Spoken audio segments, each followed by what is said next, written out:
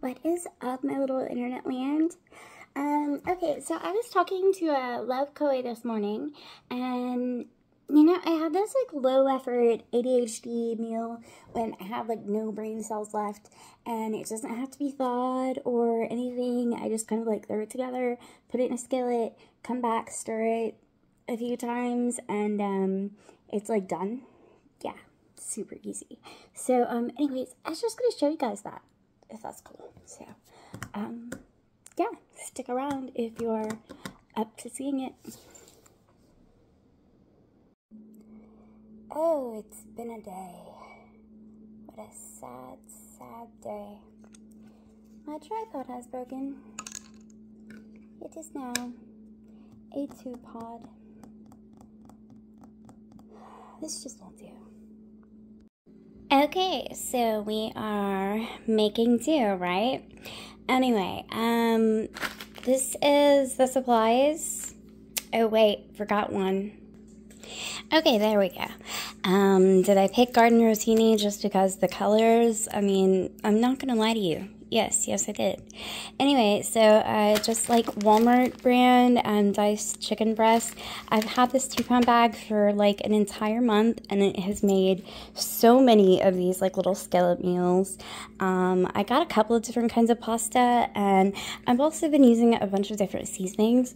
This one is from the Oddities convention that we went to last year. Cracked pepper and lime. It's really fun when boyfriend really likes it. Anyway, stir-fry veggies, and I also cut it with a little bit of broccoli, just, add more bulk. And the pasta.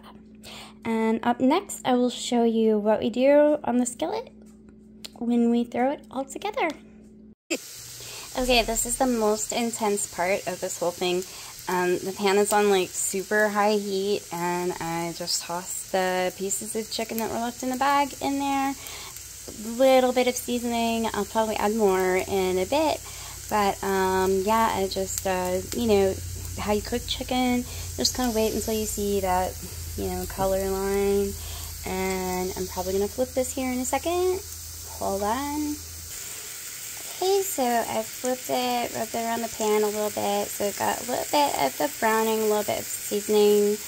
I'm gonna give this like another maybe minute and a half. Be right back. One of the absolutely most awesome bits about this chicken is it will kind of like break apart as you're cooking it, so yay! Okay, all set. We're not gonna worry about the browning in the pan because I'm about to toss some water in there to deglaze it, yay! Toss the veggies in, take it down to medium heat.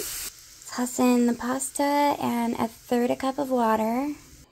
At this point, I would probably add a little bit more seasoning, but I do that separately when I'm making food for boyfriend and I, because he likes his food lightly seasoned, and I'm like, oh my god, give me all the salt, yay! But anyways, just stir it around, and then turn the heat down to, gosh, I set like 1, in between 1 and 2. And cover it and walk away for like 5 minutes. Come back, stir it. I will be right back. Okay, so it's been 5 minutes, and you see the pasta is kind of like starting to soften up and stuff.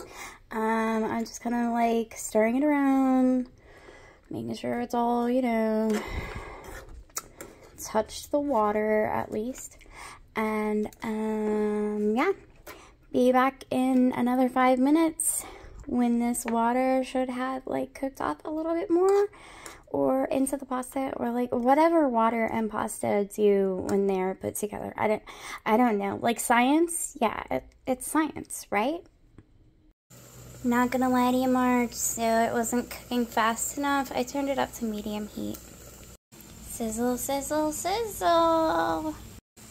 So I did go ahead and add just a teensy bit more seasoning. Shh, don't tell. Oh look, it's finally cooking away. All gone. Okay, so if you like it a little bit more saucy, just toss some butter in there right now. We kind of like it a little bit dry in this house, and like I said, I'll add more seasoning and butter to my individual serving. But really, it's just a super easy meal, and it looks like you spent way more than 2.5 minutes prepping it and, like 15 minutes cooking it. Yay. Peace out, my lovelies.